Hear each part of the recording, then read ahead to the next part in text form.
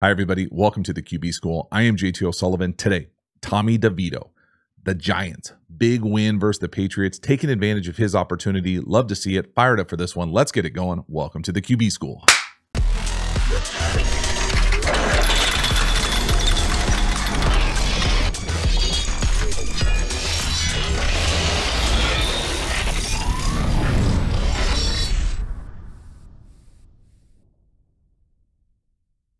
So before we dive into the video, a quick reminder about the Quarterback School Patreon community. This group is the foundation, the bedrock of the channel. Not only is it a great, cheap way to support the channel, but you get even more Quarterback School content. So hop over there, join, become a member. I appreciate it. As for this video, let's get into it. Tommy Devito making his inaugural appearance on the Quarterback School, beating Bill Belichick at home, working the over here. Nothing like a little post over in combo from Dabo.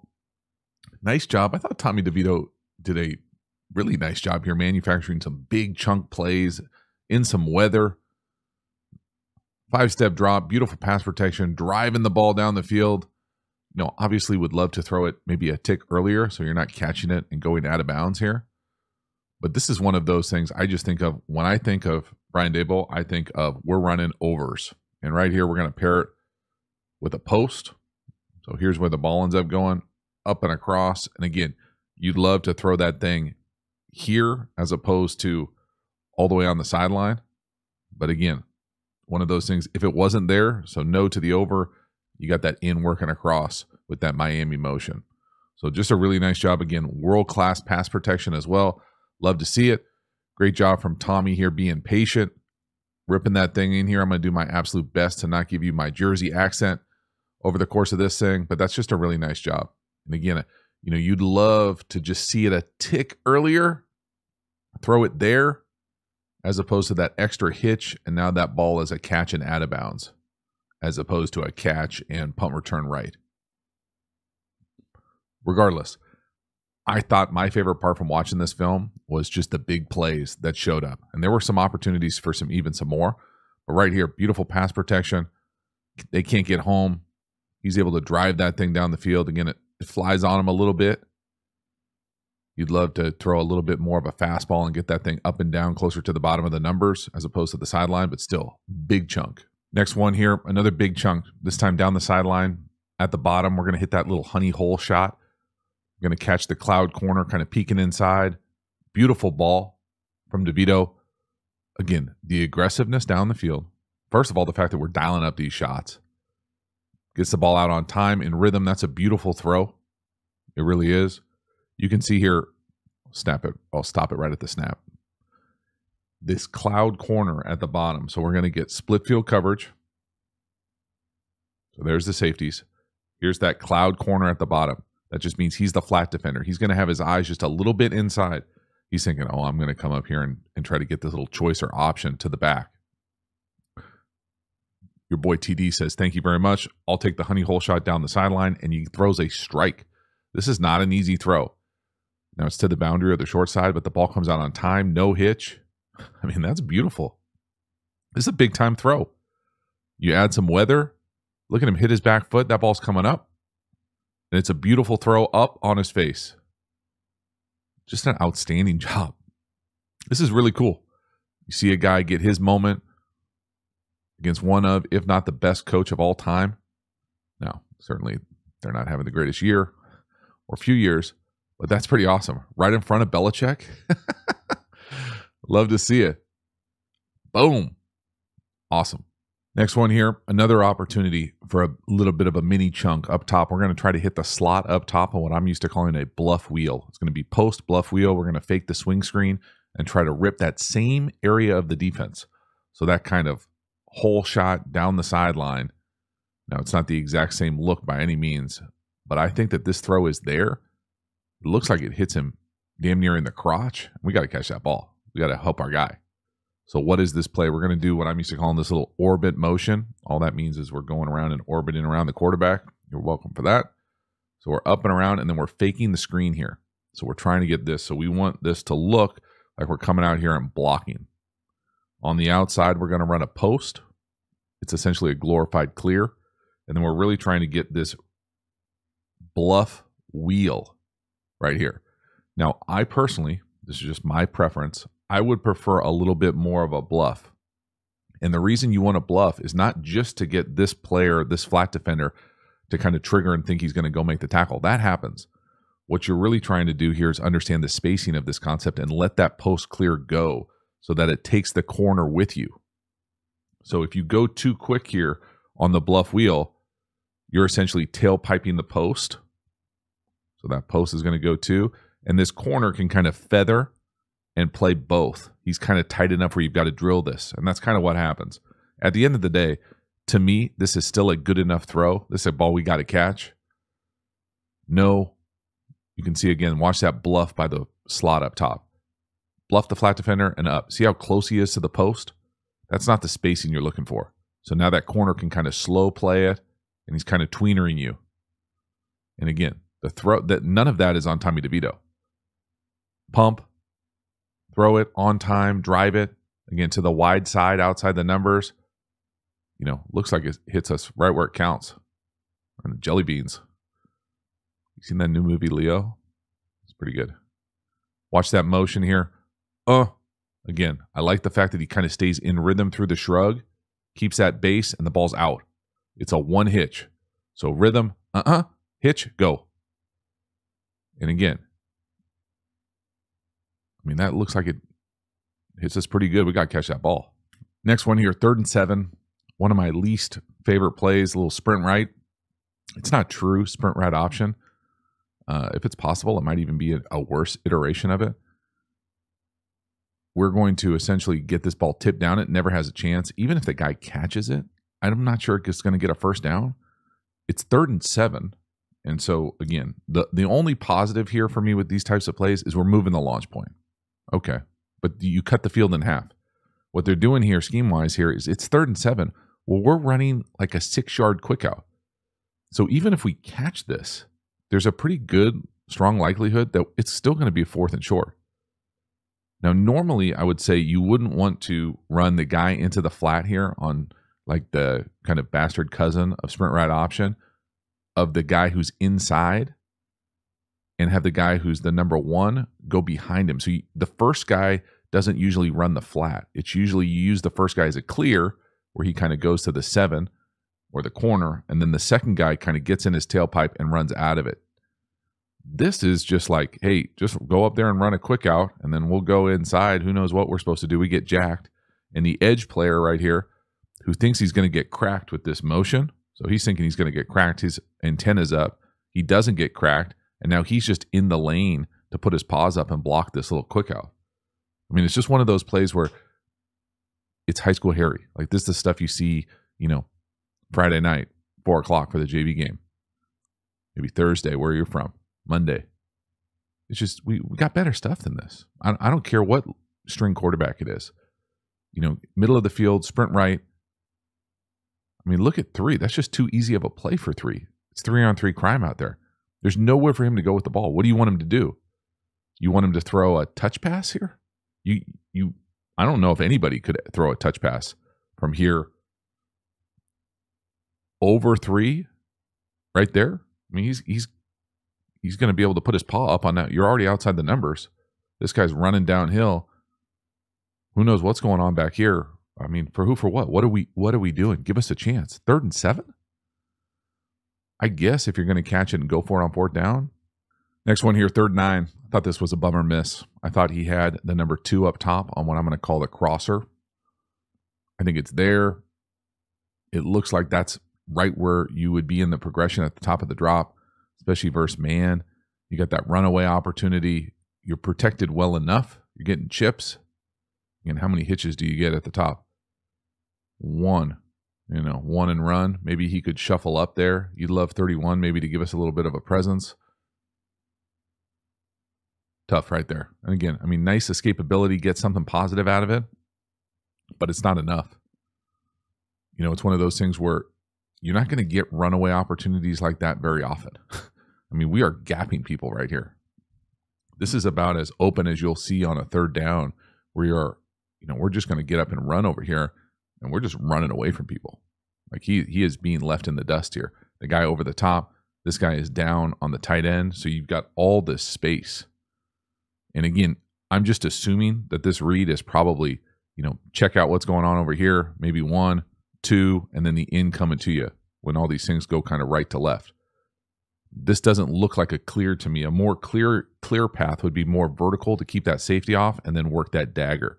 So that it doesn't look like a clear. It looks like we're trying to win on the crosser or the over. It's there. We got to throw this. We've already hit a big crosser early in the game. Again, we don't have to know the read to say that.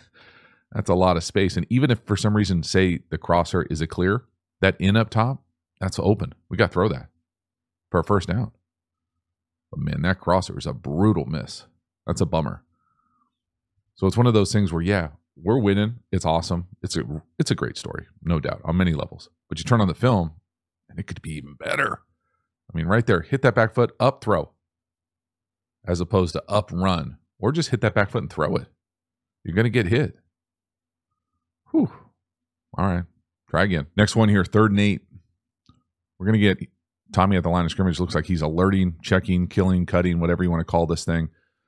We're going to get to shallow cross, and that shallow cross just wide ass open. Make somebody miss, get a first down. So just a beautiful job. This is old school shallow cross paired with post wheel to our left here, but you can see the operation for Devito here. He's alerting whatever he needs. They're protected. He's able to go through it. The shallow's coming right to you. I thought he might have a chance at the post. Every team does these things with shallow cross a little bit different. And what I mean by that is some teams refer to them as alerts. Some make them live for certain coverages. Now, where the ball ends up going here, this is the shallow element for me. Versus man, you want to run away. Versus zone, you can kind of settle up outside the tackle box. It's almost always paired with that deep hook. So this is shallow cross, in my opinion, with usually a check like this. Now, when you run it at a 3x1, you got a lot of different options. Right here, they're going to go post, wheel. And with this rotation, or whatever this is defensively, where we're kind of coming this way, this sure looks like it potentially is a throw. So if you were to kind of alert this thing, you'd have the shallow cross coming right to you versus man coverage. And that's exactly what happens. The guy who's covering the shallow here, as we run all the way across, he actually runs around the hook. So this hook ends up operating as like a little deep pick or rub. Got no chance. That's why there's so much space out there. Again, just a really nice call, a simple call, but it gives you a lot of different answers, especially at a 3x1. And again, any call is a good call when no one's around the guy you're throwing to by 10 yards. Beautiful job throwing underneath the sticks. Let your guys work in space and go get a first down. That's a great job. It's just professional quarterbacking right there. Getting the play that you want, be protected, communicate it at the line of scrimmage, get the ball snapped, get the ball out on time, one hitch, right on him, make somebody miss, first down, let's go. Halftime, you dig the channel and you haven't already, please like, subscribe, hit the bell, get the notifications. I sincerely appreciate you subscribing to the channel. It means a lot to me, so thank you for taking the time. I appreciate you. Again, the Quarterback School Patreon community. This group is the foundation, the bedrock of the channel. You get even more Quarterback School content over there. I'm really trying to create the environment of what it's like in an NFL quarterback room, all sorts of nuanced, detailed depth about not only the quarterback position, but high-level offense and defensive football. So hop over there and become a member. We also have Quarterback School courses. Now, these courses are the premium content available through the channel. These are deep, deep dives on my favorite football topics. We have courses on RPOs, tempos, pass protection. The best-selling course is how to beat every coverage. We even have an entire offensive system available for you, so hop over there and enroll. The link is in the video description. We also have a bunch of free resources. Those are linked in the video description as well. Finally, make sure to follow me across social media platforms. I appreciate your support. As for this video, let's get back to it. Next one here, 3rd and 10, ball's on the 12. We're going to throw the short in up top to the number 1 for a touchdown. Now, this is a great blitz call. If you think you're catching pressure down here, they're in 1x3 nub. The number 3 is running a corner. The 1 and the 2 are running short ends. Devito does a nice job working inside out. Again, get it to your guy in space, miss tackle, roll up on a security guard. Touchdown. Just a really nice job here from Devito. Watch how quickly he gets it out. Boom, hit the back foot, all his cleats in the ground. Quick, decisive. Now, it's not a world beater throw. Okay, don't get it twisted. Watch out.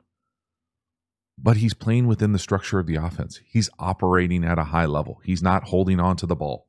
And again, a lot of teams play this play. Corner, short in,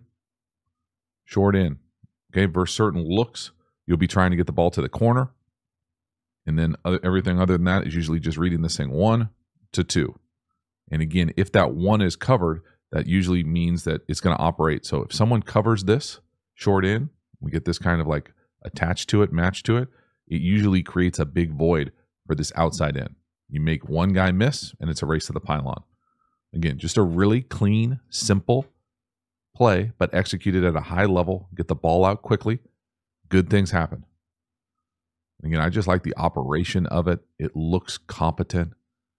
Okay, overcoming some weather as well. You can see him go 1 to 2, not forcing the ball. Get off me with a straight arm and watch out. That guy's locked into the crowd. Good for you. You know, I really like the way that he plays on his back foot. Boom. Now, could he be lined up a little bit more? Maybe. You know, who knows where he's looking, whether he's looking to the corner or the short end, doesn't really matter. You can see him go 1 to 2, be really decisive, get off me, touchdown. Next one here, 3rd and 16, by far my favorite throw of the game. Beautiful pocket movement. We're going to work that little 7-up, down, out, and go down here to the bottom. Awesome throw, big chunk, not a lot of room to drop that thing in, and it is a big, big play. Converting 3rd and 16, just backbreaker to the defense. Look at the pocket movement, though. Woo-hoo! I mean, this is it, right? Up in the pocket. Boom. Reset, throw. Drop a dime down the side hash. That is outstanding. Right in front of their bench. Love to see it. So what is the route? I'm used to calling this just like a little 7-up. It's just an old school down, out, and go. You're going up and then going down the sideline. Now, this is not a great drawing because it doesn't show the exact sideline. But we're running this thing down the side hash. There's not a lot of space down here. And again, quarterback-wise, the thing that's outstanding is he resets up in the pocket. He doesn't bail. He doesn't flush. He doesn't run. He gets up, resets his feet, and drives the ball down the field. This is a hell of a play. This is outstanding. This creates controversy. These types of throws. This is a big, big time 3rd down conversion. That is a hell of a throw. It is outstanding pocket movement. And then it's the ability to deliver it down the field. Look at that. I mean, nice pass pro to be able to hold up for us there. Up, reset. And look at, I mean, again, see him running down the side hash. There's not a lot of window to drop that thing in. Beautiful throw. Big, big chunk. Hell yeah. Next one here. This is a very welcome to the NFL moment. You hope that this happens in like the offseason, mini camp or something. We're going to be running the ball. He's going to bring the slot over, thinking he's going to block the DB type to the bottom. They're going to check the coverage, go to 2 deep, and then the guy that he should have been blocking on the front side almost blows up the play, and now we're in a TFL in the fetal position. So there's a lot of moving parts here. You can see him move this wide receiver over. Hey, you come over. You got 23. You're blocking 23. Well, who's blocking 27? Who's blocking 27? Oh, God. Oh, yeah. Boom. So there's a lot on the plate of quarterbacks. And what I'm saying right here is in this run game, we've got 6 in the run blocking unit. They've got 7 in the box. There's 6. Here's that +1, the DB type. This guy's the quarterbacks. So what he does is he says, oh, I got an extra guy. I got something in my toolkit. Come over here and you block him. The Patriots say, LOL, that's funny. I'm going to drop back and play half field, and we're going to pressure the nickel or the star off this side, and he's going to be unblocked. Thank goodness Tommy sees it. So he says, hey, Saquon, I'm not going to do that to you. I'll keep it, and I'll take it for you. So just a lot of moving parts here. Again, this happens to everybody. You just hope that it doesn't happen against Bill Belichick in week 12. Again, you can see the operation of it. So Devito is pointing, hey, you got 23. Come over here, dig him out for us. We're running the ball. 27 is like, oh, what? Check. Okay, I'm going. Now we're in. And then the guy, he comes over to block, goes into the half field. That's a bad feeling. Now, the good part about it is he didn't make a bad play a disaster. He allowed a bad play to be a bad play. And that's a redeeming quality, in my opinion, for quarterbacks. You can see him pointing out, you got 23, you got 23. Here comes 27. Oh, damn. My bad. Bummer. Next one here. This was a weird sack. It looks like he's going from 1x3 nub bunch to 2x2 condensed, trying to throw the quick out up top. No, the corner's there, the check down's there, everything up top is there. And somehow we get sacked. So this is definitely the stuff you don't want on your film. it's one of those things where he's looking to the left. We don't have to know the read. Okay. You can see his helmet stripe is looking to the left right there. Everything is open to the left. Now he's probably trying to throw the quick out right there.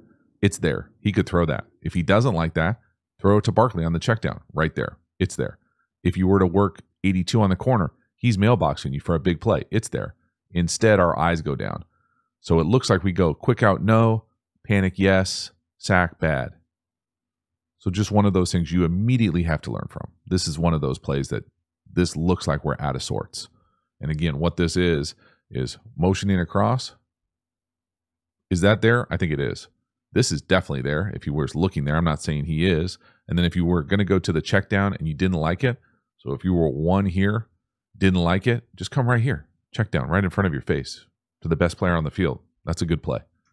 You can't just take these hold on to the ball panic sacks. So up top, quick out, it's there, right? Look at 17, open. How about the tight end? Mailbox. How about the check down up top? Again, everybody's open. Read doesn't matter.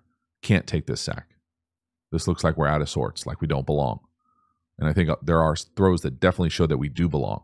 So these are the types of plays that you just don't see guys in the league that stick around very long making very often. So you make it once, you learn from it, never again. Next one here. One of my least favorite concepts, put it in the book. We're going to go stick up top, spacing to the bottom. Nobody likes spacing versus match coverage. It just doesn't give you any opportunities for winners. It looks like we almost get a fumble there at the end as well. We're trying to work left to right all the way across the field. So flat, stick, sit, hitch, no, 1, 2, 3, 4, nothing there. Just get down, protect yourself, hold on to the ball. You know, whether he was down or loose, it doesn't really matter. I personally, I really, really dislike this concept. And again, I will draw it and then I'll tell you why I dislike it. So here's the stick element. That's a stick and this is the flat. That's kind of universal stick. On the backside, we're going to get the sit with the hitch and then the check down. Okay, so this is the stick side. This is the spacing side. If you can read my writing. There is no man answer here. That's the first part. Okay, so I think of stick as like a pretty zone-centric, sit zone-centric, hitch backside pivot, definitely zone-centric. And what I mean by that is if it's man coverage or people are matching to these are static routes. People are just attached to them. There's nothing there. So this is why these types of things don't work for me. Better, what would be, okay, smart ass, what would be a better way to do this? All right, well, if you love stick, okay, let's say you love stick, well, then we need to have some sort of man options on the back. So you can go maybe sit here if you want, and then let's go, how about we go like return or loop here?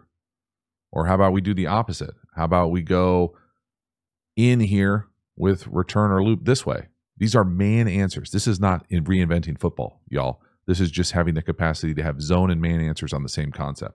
So I'm going to let this thing play, and you're going to see what happens, what it feels like to have a zone concept versus man or match.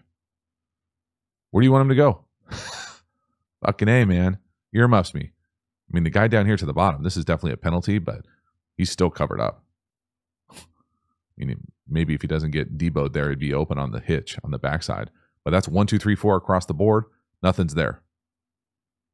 Got to run. That's a bad feeling. Protect the ball. Protect yourself. Just give it. And again, I get it. Looks like we're dealing with some weather with all the slickers in the stands. But man, that is a rough concept to operate for any quarterback. Next one, 3rd and 15. Now this is a very much, we need to protect the field position. We're going to throw a perimeter screen. We throw a sinker, off the plate, brush back. Damn near TFL. Probably a TFL on a perimeter screen, all bad. I'm not saying that this throw is easy ever, let alone in the weather. Okay, so I get that part of it. And we got to make a better throw. Okay, so here's that little quick now or tunnel screen. We're going to come out here, block MDM. We're going to step down and come out and try to help in the alley. We're getting somebody out. We're getting somebody back on the peaker. And again, the hard part here, and it's much harder to your right than to your left, is because you've got to flip your hips all the way around. So he goes from right foot stagger, left foot back, to now he's going to have to flip all the way around to right foot back, left foot forward. That's a lot of moving parts to then come out here and throw a sinker down and away. Little cheats that you can do. Okay, and some quarterback coaches are super into making sure that one foot is forward, the other foot is back. Some coaches could care less. I was always a guy who liked to move it around depending on the play. At a minimum, just go even here. I think you could help yourself by going left foot a little staggered forward just to be opened up to where you're throwing. You know, it's pretty rare to just have gun tunnel screen where you can cheat your feet like this, but this makes it unnecessarily difficult. And again, just watch the lower half. See how much he's got to twist all the way around? He's got somebody right in his lane. It's not an easy throw. Now, it doesn't matter that it's not an easy throw. You can't throw that type of ball out there. I don't care if it's a downpour. You've got to be able to give us a better ball, or else we can't call that. You know, if they had to do it over again, they'd probably just run it. Kick the field goal, take the lead. Last one here. It's 3rd and 2. Ball's on the 30. 4-minute offense, 4th quarter. Up 3. This is one of those ones I really thought Tommy could hit and get us a first down here and help ice this game. This to me is an iteration of like thumbs, I'm used to calling it, or it's really railroad return. It's supposed to look like mesh. I think there are multiple people here available for easy first down throws. Okay, easy with a marker and a clicker. But man, this is one of those ones when you watch it on the film, you're going to be like, golly, we had opportunities here. So what is it supposed to look like? It's supposed to look like what I'm used to calling rail. So there's the rail. We're going to run mesh here. And then we're going to run that deep hook, probably something to the outer the corner down here, which is not really an option. What it is, though, is that we're going to keep the rail on. So the rail is there. And then these mesh runners are going to come in, and then they're going to come back out. They're going to come in and come back out, and I'll clean it up for us, and we're going to keep the deep hook. So instead of running that mesh where they actually cross here, they're trying to sell that, come in and then back out, come in and then back out. And so it looks like you make a fist, put your pinkies together and have your thumbs coming out. And then you have that deep hook over the ball. And I think if he had to do this over again, he would realize this throw right there, that's first down. The deep hook, it's a first down. Now they're kind of in the same spacing. Don't love the spacing, but they're both easy first down throws. And the pass protection is good enough. So I really like this call. If I'm going to kind of come after certain calls, I'm going to point out the ones that I like. Multiple runaway opportunities here with these whips or returns coming out. And again, just raise up and put it on 3 down here. He's there. You're looking right at him. You got to be able to see that. You have to be able to see that. And if you can't see it, you got to slide, move, and find the lane. You can't take that sack. Just cannot. And I think he's a good enough player, and he's certainly shown the ability to make these plays down the field, that a couple of these plays from within the pocket, you're just kind of surprised that he doesn't see right here. Now, maybe the guard, left guard and center are in his way right there, but you got to know where those guys are. Shuffle and move. And again, you can see the spacing on the top left. That's not my favorite spacing, but they're both open. Shuffle, move, keep your eyes downfield, and get a first down. Dang. So that is a wrap. Tommy Devito, the Giants. What a cool story on so many different levels. I was really impressed. I hadn't watched him play at all. I thought he made some really nice plays down the field, some pocket movement, just super impressive plays. Now, was it consistent? No. It looked like we were dealing with significant weather as well. It doesn't make anything easier as far as throwing the ball. And, okay, when you turn on the film, and you expect this from anyone, but especially from a younger guy in the league who's getting his first opportunity to play, there were some opportunities to play within the structure of the plays, the concept that looked like he was looking right where he was supposed to be looking, and for whatever reason, we didn't throw it.